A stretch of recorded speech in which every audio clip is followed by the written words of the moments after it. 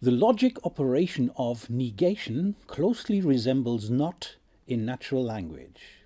It is used in propositional logic to construct compound propositions with the opposite truth value of that of the simple proposition on which it operates.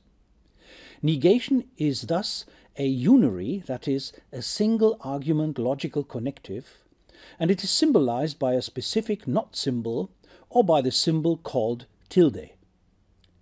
Let's illustrate this operation using the example Brutus killed Caesar.